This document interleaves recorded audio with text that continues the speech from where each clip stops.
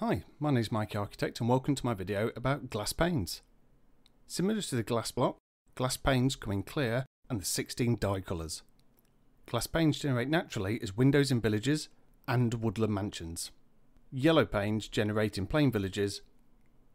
Glass panes need to be broken with silk touch, otherwise they'll drop nothing.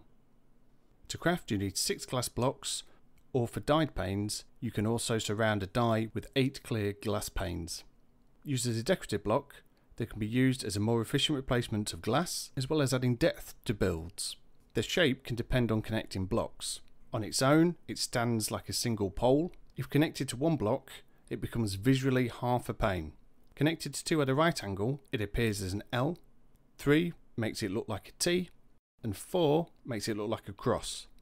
Using glass panes on a cartography table locks a map from being explored further. You're able to sell glass panes to apprentice level cartographers for emeralds.